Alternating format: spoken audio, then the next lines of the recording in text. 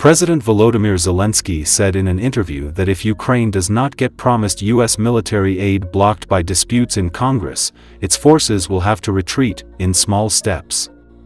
If there is no U.S. support, it means that we have no air defense, no Patriot missiles, no jammers for electronic warfare, number 155mm artillery rounds, Zelensky told the Washington Post.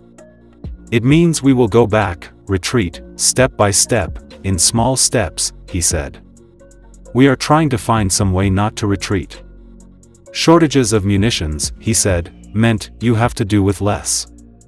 How? Of course, to go back. Make the front line shorter. If it breaks, the Russians could go to the big cities. In his interview, the Ukrainian president said Ukraine was making up for shortages of missiles with home-produced weaponry and air defense systems, but it is not enough.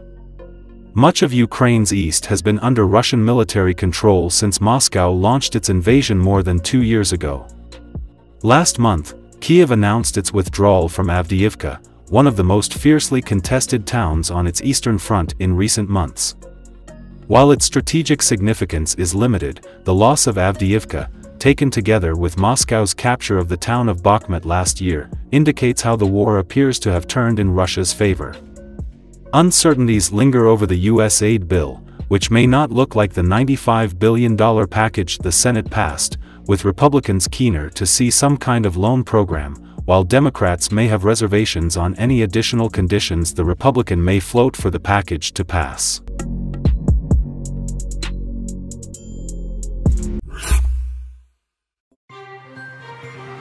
U.S. President Joe Biden has called Russian leader Vladimir Putin a butcher and explained how the U.S. could help protect Ukraine from him. He said this at a pre-election event in North Carolina. Biden spoke about the possibility of raising additional funds by increasing taxes for billionaires in the United States.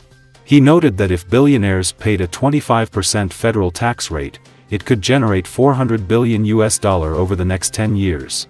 Imagine what we could do with that. We could do so many things. Consequential, including finally making sure that we take care of Ukraine from that butcher Putin, Biden said.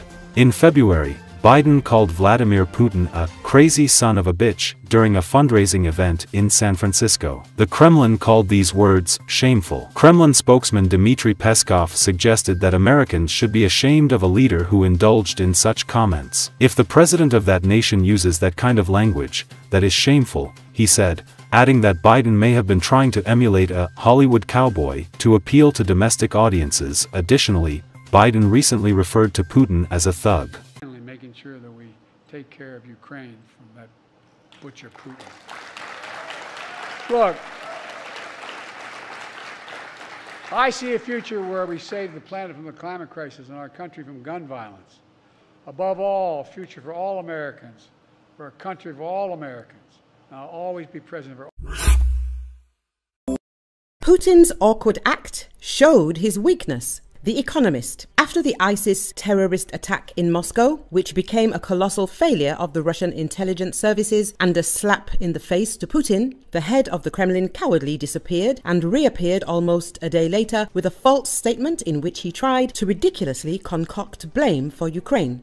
However, such behavior is traditional for the Russian president, writes the British magazine The Economist. Putin is a man who likes victories, preferably staged, managed ones. It is noted that last year, when Yevgeny Prigozhin and his band of mercenaries made their way to Moscow, Putin was initially nowhere to be seen, the magazine writes. So if he took a full 19 hours to conjure up a short TV performance to speak about the massive intelligence failure at Crocus City Hall in Moscow, he was falling into a familiar pattern.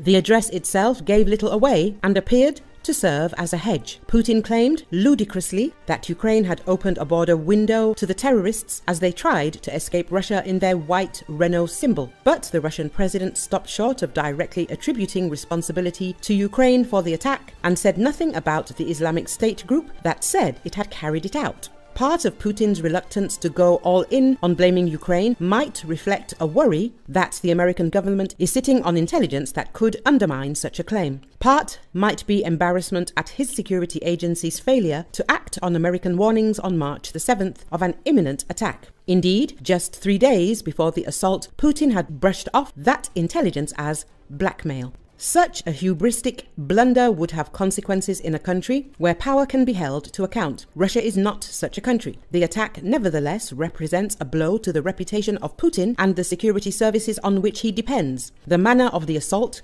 in which at least 137 people lost their lives, will not soon be forgotten.